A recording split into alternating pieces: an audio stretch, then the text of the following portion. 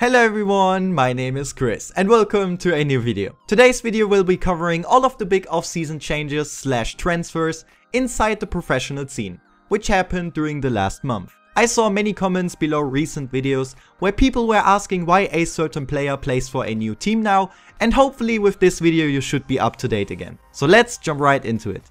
After the ESL One Cologne Major 2 months ago, there was a little gap of tournaments which pro players used to go on holidays and take a little rest from playing the game. Since there were only a few small tournaments going on in August, big teams had their time to think through and decide if they want to change something with their lineups, and actually many organizations surprised us by signing new players this last month.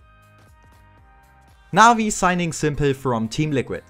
The first transfer during the off-season time was more or less expected.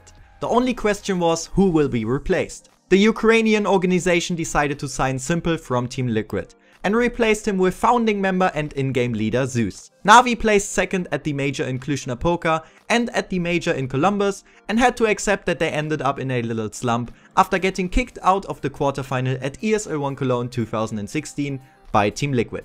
Overall, Na'Vi was unable to continue their good results from late 2015 and early 2016, and so they decided to pick up Simple, who played an unbelievable major in Cologne and was one of the main factors for Team Liquid's amazing run at the event.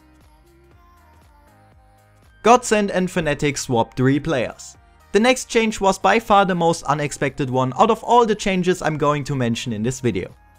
The two Swedish organizations Fnatic and Godsend agreed on changing 3 players from each active lineups. So Godsend brought in JW, Flusher and chhrz, while Fnatic brought in Lekro, Twist and Venton. The change could be explained with Fnatic, who used to dominate the scene and which never have been able to secure another trophy since March 2016. JW said in an interview, "Our results have not been satisfying to all of us lately, and I guess you can say that these internal pressures test friendships.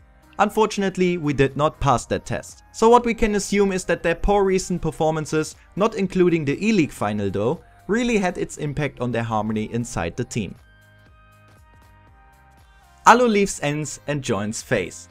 As I said before, just one day after the huge swap between Godsend and Fnatic, FaZe Clan announced that Alu joined the international team by replacing the Portuguese Alper Fox. Alu made himself attentive once again when he joined NiP in early 2016. By joining ENCE, Alu kind of disappeared from the big stage in the scene, but has been putting in great performances under ENCE with an average rating of 1.13. Fox, who has been always a target for criticism since he joined the team under contract with Kinguin, now had to leave for Alu.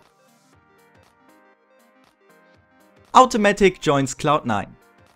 Cloud9 officially did a roster change as well by adding Automatic from Team Solomid. Automatic played an important role for the recent success of Team Solomid in the last 2 months, and so Cloud9 decided to replace him with Slemmy. It was rumored that Slemmy might switch over into the coaching role for the team, but rejected the offer since he stated that he wants to continue playing. Just the day before, Valve announced that they limited coach communication at Valve sponsored events since they see coaches as a 6th player. It could be that Slemmy decided not to coach just because of that new rule, which will also be supported at every ESL tournament. Who knows? Tarek joined Optic Gaming. Just one day after ESL One Cologne 2016, Tarek announced that he will step down from the active CLG roster and returning home until the end of his contract. CLG failed to obtain their legend status at the ESL One Cologne Major by getting kicked out in the group stage. However, just 1 month later, Tarek joins Optic Gaming by replacing Stanislav. Oscar joins mousesports. For the last transfer of today's video, guys, we have got the addition of former Hellraisers player Oscar for mousesports. mousesports bought him out of his contract with Hellraisers a month early, which was supposed to run out in September. Already back in June, Hellraisers announced that Oscar will not likely remain on the active roster, as he already signed a new contract with another organization, which is now confirmed to be mousesports. Oscar will be replacing Nex.